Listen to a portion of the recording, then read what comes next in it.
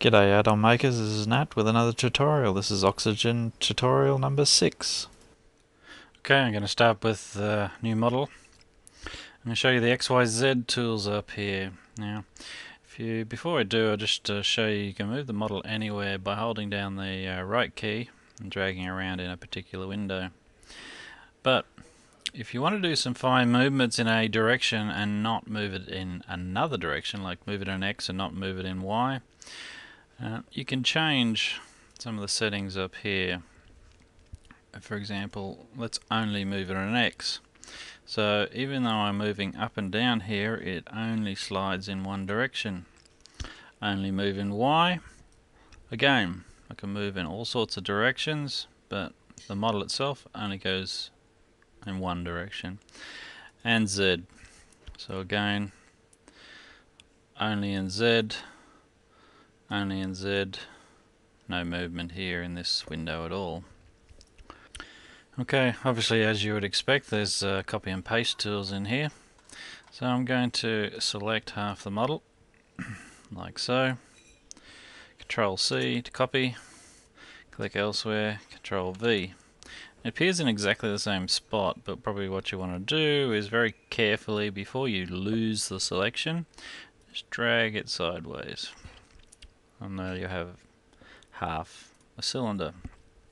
If you want to select part of a model and then deselect a certain amount of the model, if you hold down the Control and Shift key, you can then select another area and that deselects. So dragging over using the left key, you deselect. Okay, as I've mentioned before, you can also hide parts of the model. This is handy when you actually only want to select certain parts and not accidentally select others. For example, if I select half of this truck down the center, Control H to hide it, certain amounts of it disappear. Now basically, so when I go to this view, so that when I say select this point here, I'm only actually selecting it on one wheel, not accidentally on two wheels. This is handy when you're editing, say, half a vehicle and you're going to mirror it or something like that. Hiding parts of the model temporarily is quite handy for various sorts of complicated editing, especially as the model gets more and more complicated. As I've mentioned before, to unhide, relatively simple. Control A to select all, including the hidden sections, and then Control Shift H to unhide everything. Okay, another option is this centering pin. There's a pin in the modeling here that allows you to make transformations around the pin. So let's, down in this view, select one point. If you press C, you now have a reference point for centering on that point. If I go back up to this point, select all and rotate in 2D, if I use the pin, instead of rotating there in the center, it will now rotate around the pin. Obviously with that there's a undo button. We can do undo to get it back. Another couple of features here. There's a mirror feature. Select all the vehicle in that view, and up here is a mirror in X. Basically spins it around in the X direction. Now note, this actually does change the direction of faces. So if I refresh my view, I'll find that the faces are actually all now inside out. There's an easy way to fix that. Up in faces, there's a reverse. So that will reverse all faces back in the other direction. Now after you've done movement of a model, one of the things you should do is fix up the normals. That's relatively easy. The normals are actually these represented by these blue lines. If you transform a model like so, the blue lines may not necessarily now be lined up properly. Easiest way to fix that is press F5.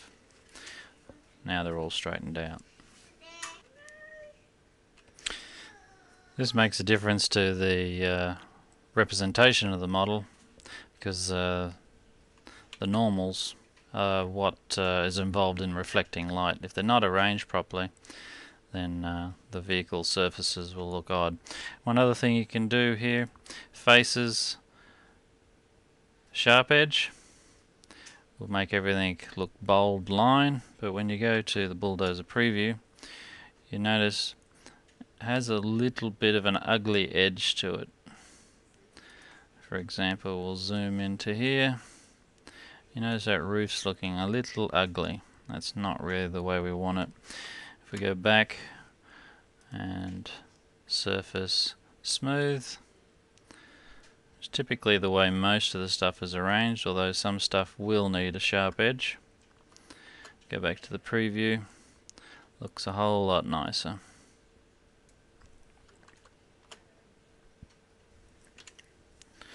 Another tool up here is the texture tool. Under Tools, Mass Textures and Material Renaming. It's quite handy when you want to rename or redirect a texture.